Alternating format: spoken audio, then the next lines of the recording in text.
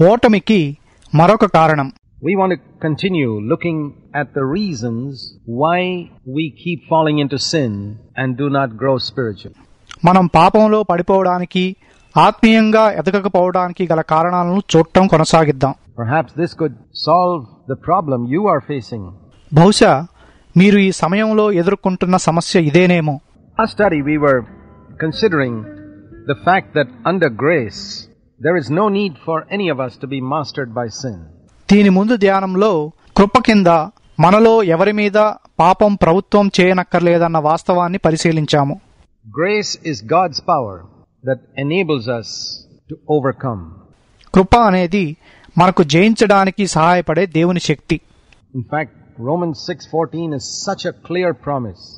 Sin shall not be master over you, for you are not under law, but under grace.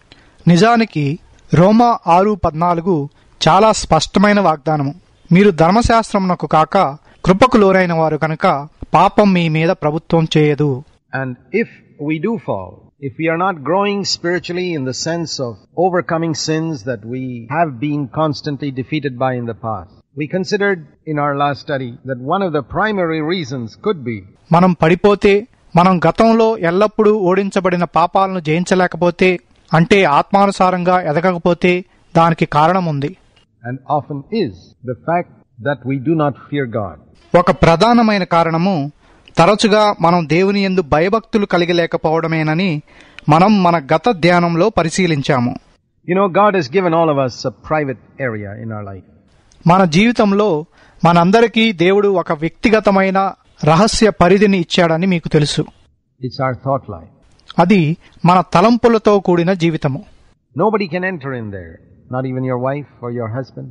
దానిలోకి ఎవరూ ప్రవేశించలేరు. మీ భార్య లేక భర్త కూడా ప్రవేశింపలేరు.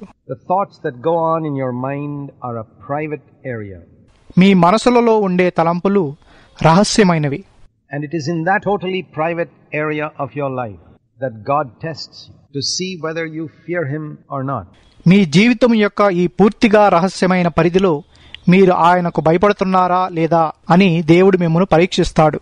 And that is how God is testing the entire human race. దేవుడు మానవ జాతినంతటినీ అలాగే పరీక్షిస్తున్నాడు. Consider for a moment, supposing your thoughts sounded out loud like your words. I'm sure God could have made man in such a way that our thoughts sound out loud just like our words do. ఒక క్షణం ఆలోచించండి. మీ మాటల వలె మీ తలంపులు బయటకు వినబడగలవనుకోండి.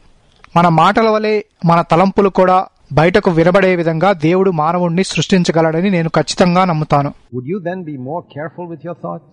అప్పుడు మీరు మీ ఆలోచనల విషయంలో ఎక్కువ జాగ్రత్తగా ఉంటారా? Then why are you not careful when your thoughts are silent and other people cannot hear it? అలాగైతే మీ తలంపులు నిశ్శబ్దంగా ఉండి ఇతరులు వాటిని వినలేనప్పుడు మీరెందుకు జాగ్రత్తగా ఉండరు? Does it mean that you're not bothered whether God hears it? You're only concerned that men should not hear it? దాని అర్థము దేవుడు వాటిని వింటే మీరు పట్టించుకోరనా? మనుషులు వినకూడదనే మీరు జాగ్రత్త పడుతున్నారు. That's an indication that we fear men more than we fear God. మనం దేవుని కంటే మనుషులకు ఎక్కువ భయపడుతున్నాం అనడానికి అదొక ఆనవాలు. I'm convinced that one of the most important things that you and I need to develop in our life is the fear of God. మన జీవితంలో నువ్వు నేను అభివృద్ధి చేసుకోవాల్సిన అతి ముఖ్యమైన వాటిల్లో ఒకటి దేవుని యందు భయభక్తులని నేను ఖచ్చితంగా నమ్ముతున్నాను. David said in one of the Psalms, "Come, my children, I will teach you the fear of God." దావీదు ఒక కీర్తనలో పిల్లలారా దేవుని యందు భయభక్తులు మీకు నేర్పెదను అని చెప్పాడు. We have to learn through developing our senses to fear the presence of God who is always with us wherever we are, who hears every thought that passes through our mind as loudly as other people can hear our words. మనం దాన్ని నేర్చుకోవాలి. మనం ఎక్కడ ఉన్నా మనతో ఎల్లప్పుడూ ఉండే దేవుని సన్నిధికి భయపడటానికి మన జ్ఞానేంద్రియాలను మనం అభ్యాసం చేసుకోవాలి. ఇతరులు మన మాటలను ఎంత గట్టిగా వినగలరో ఆయన మన మనసులో ఉండే ప్రతి తలంపును వినగలడు. And it's not just that we need to fear God as much as we fear men. అంటే మనం మనుషులకు భయపడినంతగా దేవునికి భయపడితే చాలని కాదు.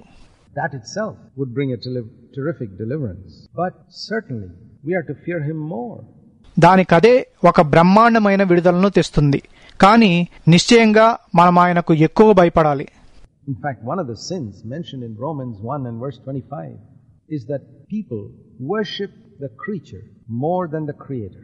వాస్తవానికి రోమీలకు రాసిన పత్రిక 1:25లో పేర్కొనబడిన ఒక పాపం ఏంటంటే మనుషులు సృష్టికర్త కంటే ఎక్కువగా సృష్టమును పూజించారని. They worship a man's opinion more than God's opinion. వారు దేవుని అభిప్రాయం కంటే మనుషుని అభిప్రాయంను ఎక్కువగా ఆరాధించారు. And we're all basically like that. From childhood we grow up being afraid of people's opinions. మనందరము మౌలికంగా అలాంటి వారమే. బాల్యం నుండి మనం ప్రజల అభిప్రాయాలకు భయపడుతూ పెరుగుతాము. We want to impress people. But we're not so concerned about impressing the Lord. మనం ప్రజలను మెప్పించాలనుకుంటాము గాని ప్రభువును మెప్పించడానికి అంత ఆసక్తి చూపము. And that's the result of that is that we keep falling into sin. దాని ఫలితం ఏంటంటే మనం పాపంలో పడిపోతూ ఉంటాము. Because if we're going to be careless in our thought life, in our inner attitudes and motives, which nobody can see but God, there's never going to be any purity in our life. We're just going to be defeated constantly. ఎందుకంటే మనం మన తలంపుల విషయంలోనూ దేవుడు తప్ప ఇంకెవరూ చూడలేని మన అంతరంగ వైఖరుల్లోనూ ఉద్దేశాలలోనూ నిర్లక్ష్యంగా ఉంటే మన జీవితంలో ఎప్పటికీ పవిత్రత ఉండదు. మనం ఎల్లప్పుడూ ఓడిపోతూ ఉంటాము. So here is the number one reason why many people never make progress in overcoming sin. Because they have never sought to develop the fear of God in their life. కనుక పాపాన్ని జయించడంలో ప్రజలు ఎప్పటికీ పురోగతిని సాగించలేకపోవడానికి ఇది మొట్టమొదటి కారణము. అది వారు వారి జీవితాలలో దేవుని యందు భయభక్తులను పెంపొందించకపోవడమే. Now, let me give you a second reason. The Bible says in Romans 1:17 that the righteous man will live by faith. నేను మీకు ఇప్పుడు రెండవ కారణాన్ని చెప్తాను. నీతిమంతుడు విశ్వాస మూలముగా జీవించనని బైబిలు రోమీలకు రాసిన పత్రిక 1:17లో చెప్తుంది. All progress in the Christian life is by faith. క్రైస్తవ జీవితంలో పురోగతి అంతా కూడా విశ్వాస మూలముగానే కలుగుతుంది. And if you don't believe this promise, for example, in the letter of Jude, verse 24, where it says, Jesus can keep you from falling. ఉదాహరణకు యూదా రాసిన పత్రిక 24వ వచనంలో యేసు మిమ్మును తొట్టిల్లకుండా కాపాడగలడు అన్న వాగ్దానమును మీరు నమ్మకపోతే, if you don't believe that, it's never going to take place in your life. అది మీ జీవితంలో నెరవేరుతుందని మీరు ఎప్పటికీ నమ్మకపోతే, if you don't believe that God is intensely interested in your living in victory over sin, you're never going to experience it in your life. మీరు పాపం మీద జయజీతం కలిగి ఉండాలని దేవుడు తీవ్రంగా ఆసక్తి కలిగి ఉన్నాడని మీరు నమ్మకపోతే మీరు జీవితంలో దాన్ని ఎప్పటికీ అనుభవించలేరు. If you don't believe that sin is a serious matter, you're not going to overcome sin in your life. పాపం తీవ్రమైన విషయమని మీరు నమ్మకపోతే మీ జీవితంలో పాపాన్ని జయించలేరు. We need to have faith in the word of God. మనం దేవుని వాక్యమందు విశ్వాసం కలిగి ఉండాలి. Let me give you one or two examples which would prove to you why sin is so serious. పాపం ఎంతో తీవ్రమైనదని మీకు నిరూపించడానికి నేను మీకు 1-2 ఉదాహరణలను ఇస్తాను.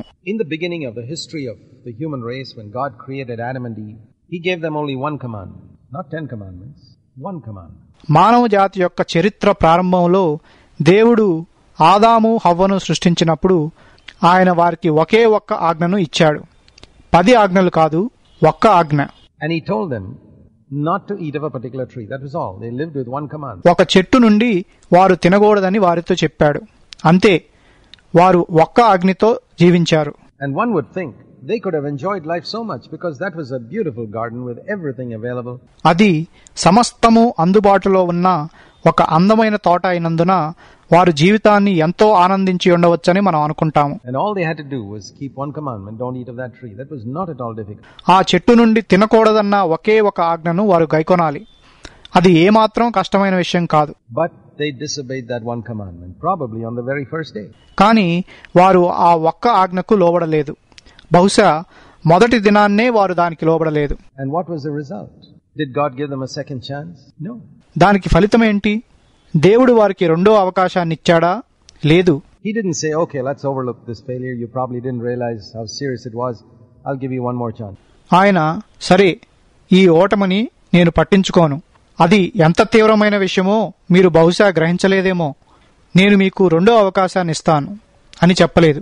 There was no second chance. వారికి రెండవ అవకాశం లేదు. Now, if our children make a mistake, we'd give them a second chance. మన పిల్లలు ఒక తప్పు చేస్తే మనం వారికి రెండో అవకాశం ఇస్తాము. God never gave Adam and Eve a second chance. He turned them out of the garden immediately. దేవుడు ఆదాము హవ్వకు రెండో అవకాశాన్ని ఇవ్వలేదు. వారిని వెంటనే ఆ తోటలో నుండి గెంటివేశాడు. Is it because God is not compassionate? దేవుడు కనికరము లేనివాడు గనుకనా? Do you think you are more compassionate than God as a father when you give your child a second chance or a third chance or a 10th chance? Certainly not. నువ్వు నీ బిడ్డకు రెండవ, మూడవ లేక 10వ అవకాశాన్ని ఇచ్చినప్పుడు నువ్వు తండ్రిగా దేవుని కంటే ఎక్కువ కనికరం గలవాడనని అనుకుంటున్నావా? నిశ్చయంగా కాదు. There's no one in the universe more compassionate and more merciful than God. దేవుని కంటే ఎక్కువ కనికరము, కటాక్షము కలిగిన వారు విశ్వంలోనే లేరు. If you have a little compassion in your heart, you got that from God. నీ హృదయములో కొంత కనికరం ఉంటే నువ్వు దాన్ని దేవుని యొద్ద నుండి పొందావు. It's a little drop in the ocean of God's compassion. దేవుని కనికరమను మహాసముద్రంలో అదొక చిన్న బొట్టు మాత్రమే. God loved Adam and Eve intensely. దేవుడు ఆదాము హవ్వలను తీవ్రంగా ప్రేమించాడు. Why didn't he give them a second chance then? మరైతే వారికి రెండవ అవకాశం ఎందుకు ఇవ్వలేదు? Because sin is so serious. It's not a light thing. ఎందుకంటే పాపం ఎంతో తీవ్రమైనది, అది సామాన్యమైనది కాదు. And so right at the beginning of the Bible, you see the seriousness of sin in this one act of God in not giving Adam and Eve a second chance. కనుక ఆదాము హవ్వలకు రెండో అవకాశాన్ని ఇవ్వని దేవుని యొక్క ఈ ఒక్క కార్యములో మీరు బైబిల్ యొక్క ప్రారంభంలోనే పాపము యొక్క తీవ్రతను చూడగలరు. You know, many children take some of the commandments or the commands or the orders of their parents very lightly, saying, yeah, daddy and mommy won't mind even if I do it. అనేక మంది పిల్లలు తమ తల్లిదండ్రుల యొక్క ఆజ్ఞలను, ఆదేశాలను చాలా తేలిగ్గా తీసుకుంటారు. నేనేది చేసినా అమ్మా నాన్న పట్టించుకోరు. And very often they are right. They disobey their parents and their parents don't take it seriously and they let them go. వారి తల్లిదండ్రులు దాన్ని తీవ్రంగా తీసుకోకుండా వారిని వదిలేస్తారు.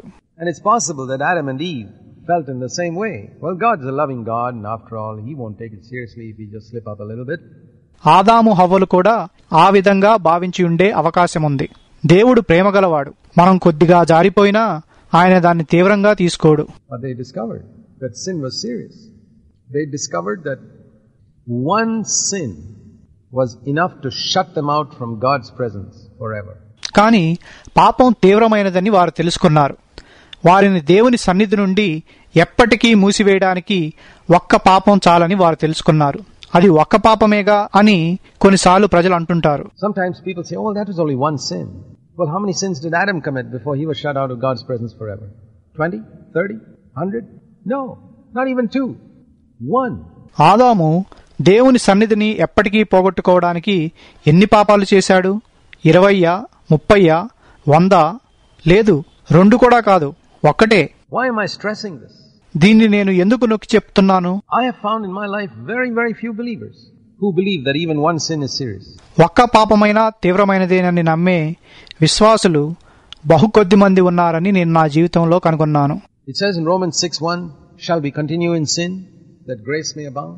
రోమీయులకు రాసిన పత్రిక 6:1లో కృప విస్తరించవలెనని పాపమందు నిలిచియుందుమా అని చెప్పబడింది. And the literal translation of Romans 6:15 is, what shall we say then? Shall we sin even once that grace may abound? దాని ఖచ్చితమైన తర్జుమాలో అలాగైనా ఏమందుము, కృప విస్తరించినట్లు మనం ఒక్కసారైనా పాపం చేయుదుమా అని ఉంది. Have you ever asked yourself that question? Shall I sin even once? ఇప్పుడైనా మిమ్ముని మీరు ఆ విధంగా ప్రశ్నించుకున్నారా? నేను ఒక్కసారైనా పాపం చేయుదునా? I wish we could see how serious sin was. పాపము ఎంత తీవ్రమైనదో మనం చూడగలమని నేను ఆశిస్తున్నాను. In Adam's time and in our time. That is the first proof that God takes sin very seriously. ఆదాము కాలంలోను మన కాలంలోను దేవుడు పాపాన్ని చాలా తీవ్రంగా తీసుకుంటాడనటానికి అది మొదటి రుజువు. That a compassionate, merciful God could not give Adam and Eve a second chance. కరుణా కనికరము గల దేవుడు ఆదాము హవ్వలకు రెండో అవకాశం ఇవ్వలేదన్నది. One sin shut them out of his presence permanently. ఒక్క పాపము వారిని ఆయన సన్నిధిలో నుండి శాశ్వతంగా బయటకు పంపివేసింది. And even if they never committed another sin in their whole life, they'd have still gone to hell. One sin was enough.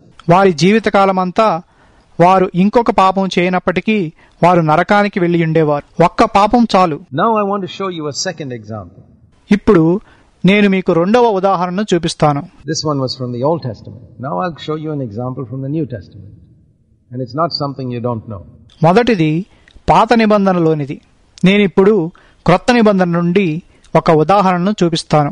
అది మీకు తెలియనిది కాదు. Why did Jesus die on Calvary's cross? యేసు కలువరి శిలువలో ఎందుకు మరణించాడు? What was the reason? Sin. దానికి కారణమేంటి? పాపము. Supposing only one man had committed only one sin in the history of the human race. మానవ జాతి చరిత్రలో ఒకే ఒక వ్యక్తి ఒకే ఒక పాపం చేసుంటే ఆ ఒక్క వ్యక్తి యొక్క ఒక్క పాపం కొరకు మరణించడానికి యేసు పరలోకం నుండి వచ్చి ఉండేవాడా? Tell me, do you think Jesus would have come down from heaven to die for that one man's one sin? I believe he would have. మీరేమంటారో నాతో చెప్పండి. వచ్చి ఉండేవాడని నేను నమ్ముతాను. You see, it's not just that he took the sins of the whole world, millions of sins. If one man only had committed only one sin, Jesus would still have to come and die to save that one man. ఆయన లోక పాపమునంతటిని కోట్లాది పాపాలను ఆయన మోసుకొని పోవడమే కాదు, ఒక్క వ్యక్తి ఒక్క పాపమే చేసుంటే యేసు వచ్చి ఆ ఒక్క వ్యక్తిని రక్షించడానికి మరణించవలసి వచ్చేది. From that one sin, the consequences of that one sin. ఆ ఒక్క పాపం కొరకు, ఆ ఒక్క పాపం యొక్క పరిణామాల కొరకు. And when Jesus died, just before he died for 3 hours, we read the sun was darkened and at 12 noon it became like midnight on the earth. యేసు మరణించినప్పుడు ఆయన మరణించే ముందు 3 గంటల పాటు సూర్యుడు చీకటిమయమయ్యాడు. మధ్యాహ్నం 12 గంటలకు భూమి మీద అర్ధరాత్రి వలె మారింది. Why did it become like midnight? ఎందుకు అర్ధరాత్రి వలె మారింది? Why did it become pitch dark at 12 noon? మధ్యాహ్నం 12 గంటలకు కటికి చీకటి ఎందుకు అయ్యింది? Because God turned away his face from his own son. In all eternity that had never happened. ఎందుకంటే దేవుడు తన సొంత కుమారుని నుండి తన ముఖమును త్రిప్పుకున్నాడు. God the Father and Son were in perfect fellowship for years. తండ్రి అయిన దేవుడు కుమారుడు సంవత్సరాలుగా పరిపూర్ణమైన సహవాసం కలిగి ఉండిరి. But for 3 hours the Father turned away his face from his son. కానీ ఆ 3 గంటల పాటు తండ్రి తన ముఖాన్ని కుమారుడి నుండి త్రిప్పివేసుకున్నాడు. Broke fellowship with his son. తన కుమారునితో సహవాసాన్ని తెంచుకున్నాడు.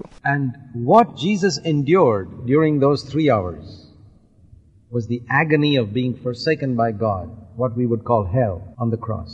యేసు ఆ 3 గంటల పాటు భరించిందేంటంటే దేవుని చేత విడనాడబడటము. దాన్నే మనం నరకము అని పిలుస్తాము. What does that prove? That sin is extremely serious. ఇదేమి నిరూపిస్తుంది? పాపము ఎంతో తీవ్రమైనదని నిరూపిస్తుంది.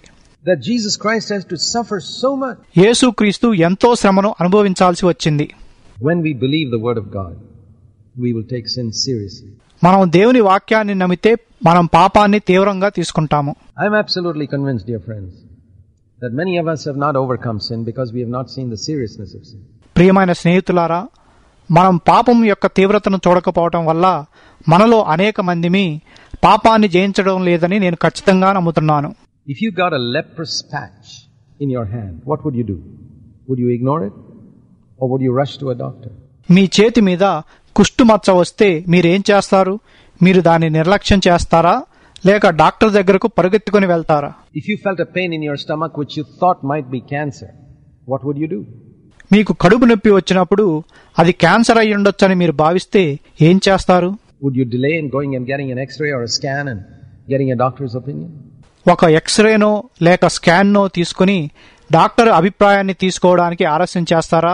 Why do we rush Why do we take leave from our work the very next day and go to the doctor? Because we know these things are serious. మనం ఎందుకు పరిగెడతాము? మరుసటి రోజే మన పనికి సెలవు పెట్టి డాక్టర్ యొద్దకు ఎందుకు వెళ్తాము? ఎందుకంటే ఇవి తీవ్రమైనవని మనకు తెలుసు. Supposing your blood test shows that you got AIDS, what would you do? Just ignore it? మీకు ఎయిడ్స్ వ్యాధి ఉందని మీ రక్త పరీక్ష చూపిస్తే మీరు ఏమి చేస్తారు? దాన్ని నిర్లక్ష్యం చేస్తారా? How many of us believe that sin is more serious than all these things? వీటన్నిటికంటే పాపం తీవ్రమైందని మనలో ఎంతమంది నమ్ముతున్నారు? Do you believe the word of God? మీరు దేవుని వాక్యాన్ని నమ్ముతున్నారా? Here is the reason, the number 2 reason why many people fall. They do not believe. They do not believe that sin is serious. They do not believe God's word that with grace you can overcome sin. అనేక మంది పడిపోవడానికి ఇది రెండవ కారణము. వాళ్ళు నమ్మరు. పాపము తీవ్రమైనదని వాళ్ళు నమ్మరు. కృప ద్వారా పాపాన్ని జయించవచ్చని వాళ్ళు నమ్మరు. Take God's word seriously from today onwards. Every word of God. And see if it doesn't make a difference in your life. ఈ రోజు నుండి దేవుని వాక్యాన్ని, దేవుని ప్రతి మాటను తీవ్రంగా తీసుకోండి. అలా చేసినప్పుడు మీ జీవితంలో మార్పు రాదేమో చూడండి.